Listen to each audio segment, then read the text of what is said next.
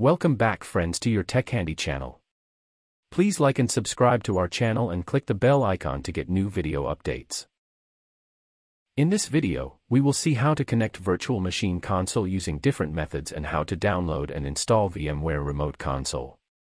You can open Virtual Machine either using Web Console or can download and install free VMware Remote Console tool. The method to connect Virtual Machine is same from ESXi and from VMware vSphere web client as well. From the Web Console, you can perform various tasks in the Virtual Machine. For example, you can install an operating system, configure the operating system settings, run applications, monitor performance, and so on. As prerequisites, verify that the virtual machine has a guest operating system and that VMware Tools is installed, and verify that the virtual machine is powered on.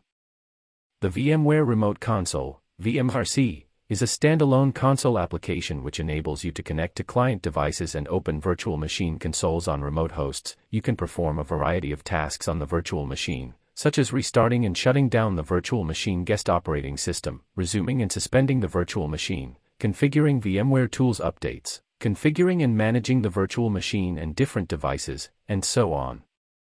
VMRC can also modify virtual machine settings such as RAM, CPU cores, and disks. You must have a customer connect the profile to download the VMRC installer. I will leave the download link under the video description as well. VMware Workstation, VMware Fusion, or VMware Player work as VMRC clients, so you do not need to download and install VMRC if you have any of the three installed on your system.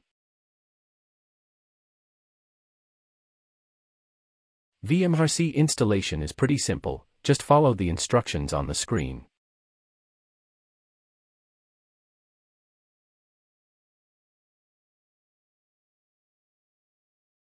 Once installation complete, you will be able to open Virtual Machine using VMRC. Accept the security certificate.